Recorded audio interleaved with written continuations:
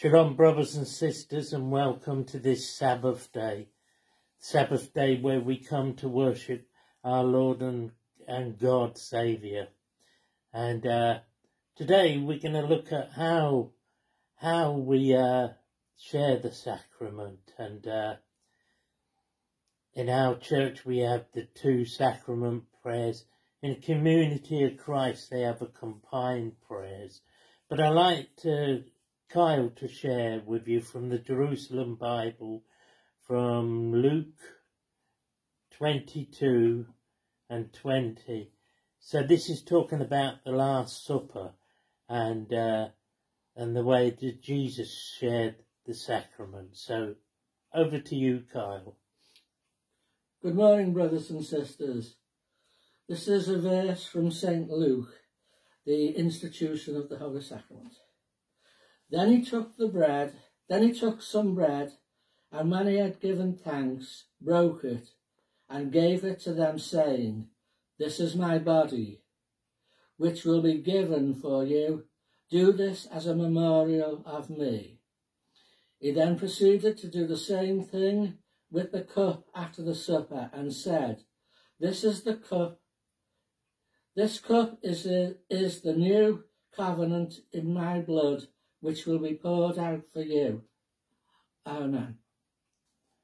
Yeah, thanks for that, Carl. So there's many ways that people prayers for the sacrament, and when we do the sacrament, I'm going to use we normally use the LDS and Mormon Church or Community of Christ Church double prayer, but we're going to do the combined prayer today. So we're preparing for Christmas now, and I'm gonna light a candle for peace today. I like that one. I also like it just in case. Yeah. So we've lit the candle for peace today, and I'm gonna pray that there be peace all over the world today. We can all live in peace. We've all got the capability of love. It just means that we need to get together and have compassion for each other. So in our prayers, we think of those people that are in wars or in conflicts. And we pray that there can be peace in this. When people come together, when people have compassion with each other. So today we pray for peace in Ukraine and Russia. So if you bow your heads, we'll say it.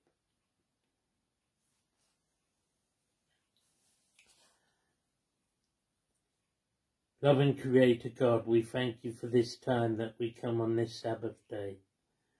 We pray that your Spirit is with us today. We pray that your Spirit is with those fighting in wars, Lord. And at this time we think of the Russia-Ukraine war. We think of all those families and all those men that are under rule of leaders that are tyrannical or that want a war, Lord. We pray that they will be safe and that you will get into the leaders' hearts, that they will stop war and that there will peace. We pray for those families that have lost loved ones, and we pray for those families that people are injured, that you can bring those families back together in peace. And I say these things in Jesus Christ's name. Amen. Amen. So we've got tomorrow, because it's Christmas, we've got a carol service, Community of Christ, which is a church I attend, and we're looking forward to that tomorrow. And as we get to this festive time,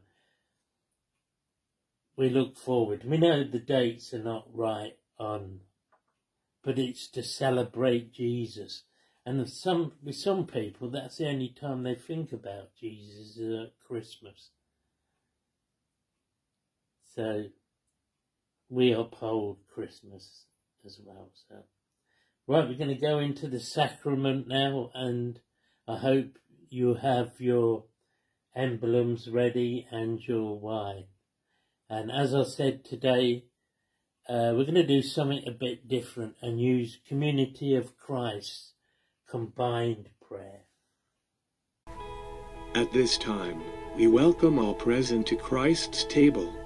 We invite all who would participate to do so as an expression of the peace and love of Jesus Christ, in whose name we worship.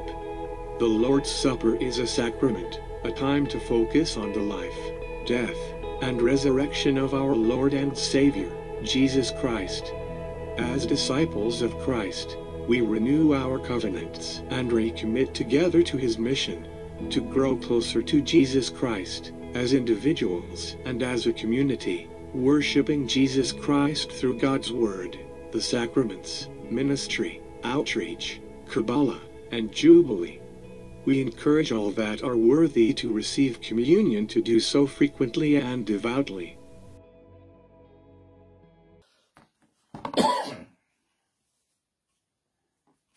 So, if you'd like to bow or kneel, whatever's okay for you, as we prepare for the prayer, the combined prayer. And this is based on Doctrine and Covenants 16.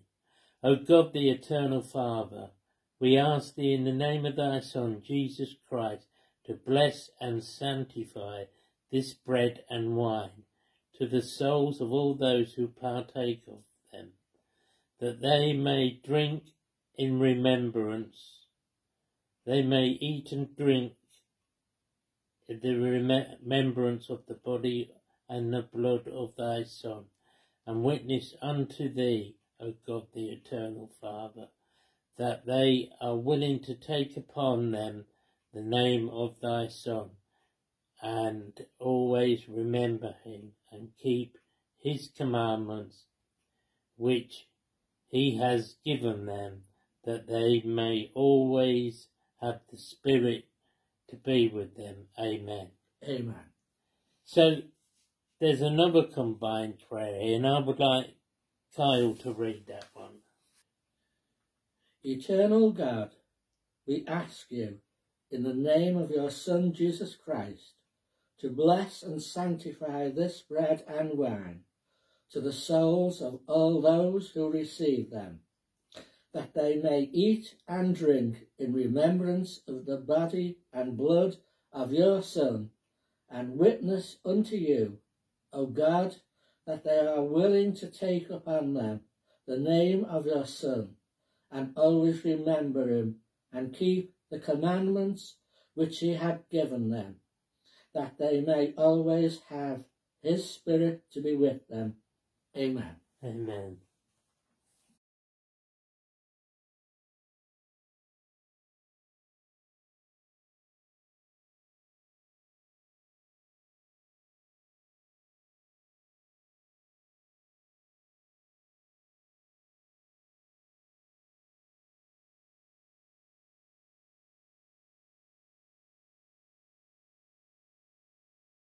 Today's message, I want to talk to you about why we need Jesus as the Christ. And I'm going to start off by reading a scripture. This is Luke 14:11. But whosoever exalteth himself shall be abased, and he that humbleth himself shall be exalted. Now, this is a very personal topic for me, because I grew up in a very Protestant area, and people would always attack me for being Mormon, saying, well, just because your church, the church you belong to, has the name of Jesus Christ, and it doesn't mean that you are a Christian. Because they had this false idea that we had to go through Joseph Smith or whoever was the president of that church at that time to get to God.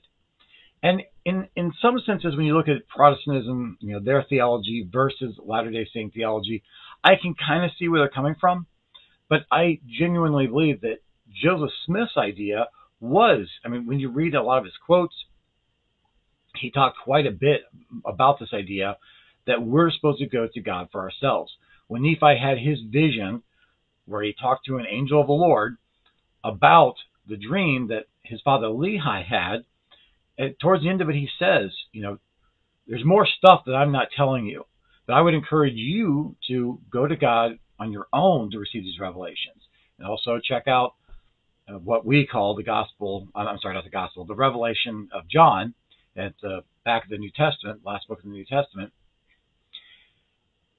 And we're supposed to be a prophetic people. We're supposed to be seeking our own understanding of things through the Holy Spirit, through prophecy and revelation. I've talked about this before, this idea that the whole point of the Book of Mormon is to lead people to Christ by unlocking that spiritual power of prophecy and revelation. And then as special witnesses of Christ, because the Holy Spirit has testified to us of the reality of Jesus Christ, we're all prophets and prophetesses. We're not just saying, hey, I like the stuff I'm reading in the New Testament. This sounds good. We have a spiritual witness where God himself, the Holy Spirit, has testified to us of the reality of Jesus Christ. And the problem that I see within our movement, and not just our movement, Christianity in general, I should say, is people getting to a point where they think they've graduated, if you will, from needing a Savior, from needing Jesus Christ. Now, Paul, in the book of Romans, talks about this idea of us being joint heirs with Christ. If we're joint heirs, that means that we're receiving something with Jesus, not on our own. And I don't believe that we ever can receive anything on our own. The reason why I believe that the Lord titled this particular movement the Church of Jesus Christ of Latter-day Saints, and this particular ecumenical movement, the Church of Jesus Christ in Christian Fellowship, is as a reminder that we are a church, which means not an organization, but a people united in Jesus Christ, working together in Jesus Christ as saints in the latter days, Latter-day Saints, and as Christians fellowshipping a Christian fellowship. So we have to have Jesus Christ. We don't get to a point where we evolve past him or beyond him. He will always be our Father in the sense of our salvation, and will always be our Savior. Jesus is the pinnacle. When it talks about that idea that easier for a camel to go through the eye of a needle than to go through, than a rich man to get into heaven, I believe that eye of the needle is Jesus Christ. The camel can make it through there because of the atonement of Jesus Christ. Whether you want to, I know there's a couple different ideas of what that scripture means. The needle, some people say, is actually a term for a small spot where camels were supposed to walk in to get into Jerusalem, to get into cities in general. And it also could actually be the little hole that the string goes through. Either way, it's something that's not particularly easy, but we can definitely do, but not on our own. We do it through Jesus Christ. Whenever we get into portions of any movement that start talking about Jesus Christ as a man, just like us, who has no special things about him that we can eventually become as well, then we moved away from the gospel of Jesus Christ. Because Jesus said that before he came here, he was I am. And he almost got stoned for saying, that he is the Son of God. I know that there are some Latter-day Saints that believe that he was the physical son of Mary and Joseph, and I know that on the other side there are Latter-day Saints that believe that he was the physical son of God the Father and Mary. And then there's those that meet in the middle and go with what the Bible and Book of Mormon say, that we don't really know, but somehow Mary became impregnated by the Holy Ghost. I don't think that part is really that important. But I think what is important is the understanding that in the pre-mortal world, before he was born, he was already God. And the Jews were already worshiping him. He was already, as Jehovah, Yahweh, or as I say, Yahweh, he was already the God of Israel. He was already the God that we as Israelites made a pact with, a covenant with, to be the chosen people. So today as Christians, we are making the same pact as Israel that the Israelites made, to be the covenant people. We don't make that covenant with the father or with the mother. We make it with Jesus Christ. And this is important to me also because even in the fellowship itself, you know, Christine had a revelation. If you haven't read it, it's at the bottom, not the footer, but just above the footer on the main page, Together in Sisterhood. And she worked with some sisters to try to organize a sisterhood. And there was a little bit of confusion, not with everybody, but there was a little bit of confusion. As priestesses, were they representing Jesus or were they representing Heavenly Mother? Well, as a man, I don't represent God the Father. As a priest, as an elder, as a high priest, I represent Jesus Christ. And the priestesses, elders, and high priestesses also represent Jesus Christ, because he is the advocate with the Father and the Mother. There is no bypassing that. There is no getting around that. There is no separate priesthood that somehow isn't involved with Jesus Christ. Now, I know that these Sabbath messages are supposed to be the milk, and the Thursday thoughts can be the meat, if you will. So if I'm getting too deep into theology here, I apologize, but to me, this is simplicity itself. We are growing in the grace of Jesus Christ, through the atonement of Jesus Christ, in the church of Jesus Christ. This is all about Jesus Christ. There is no other path. There is no other way to return back to our heavenly parents except through him.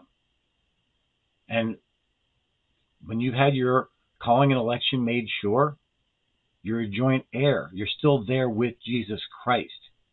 None of us will ever be on the same footing as Jesus.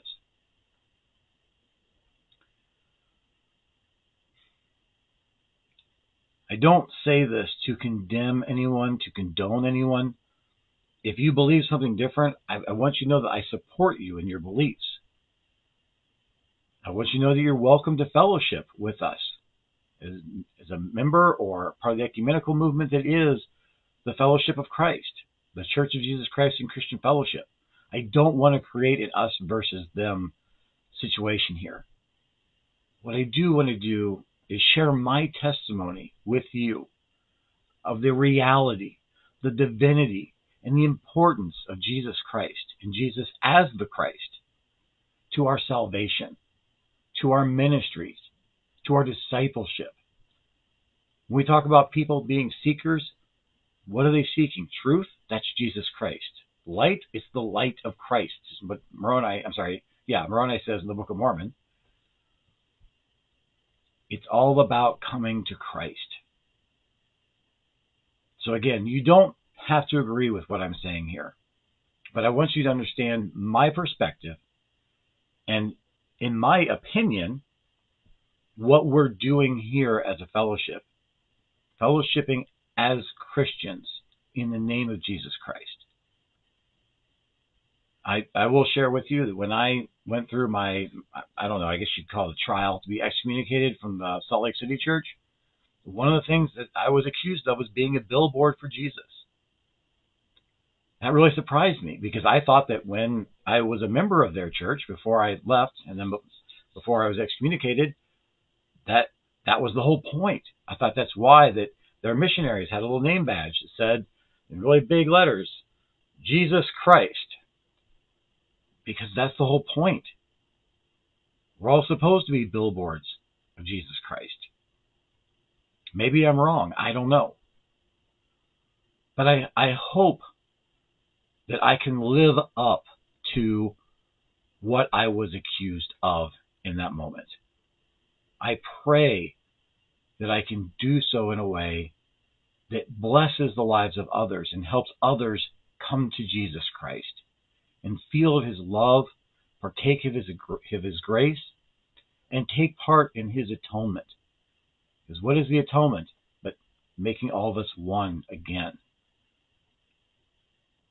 The Church of Jesus Christ of Latter-day Saints as a movement isn't about an organization. It's about creating Israel so that we can all come home through Jesus Christ back to the God that created us, who again, in the temporal form, was I am, who is Jesus Christ. Our heavenly parents, this is again my view of things, may be the father and mother of our spirits. Jesus Christ, as the creator, is the father of this creation, and as a born-again Christian, the father of my soul and our souls. I want to testify to you that he is real, that he loves you, that he wants you to be a part of him, to be a joint heir with him. He wants you to return back to our heavenly parents once again. And he's done everything in his power as the God that he is to help get us there. All he asks of us is to accept him, befriend him, know him, and grow in his grace, enduring till the end. So that's my message for you this week. I hope you have a blessed Sabbath, and we'll talk again soon. I say these things to you in the name of Jesus Christ. Amen. So that concludes our sacrament for today. So as we take time and think on this week, and we think about all the prayers we say on a Wednesday that go. So the prayer meeting's Wednesday night, 7 o'clock England time, and I think it's 2 o'clock USA time. So we'd just like to say thank you for your presence being with us on this Sabbath day. And we wish you a very blessed week, and shalom be with you. Peace be with you all.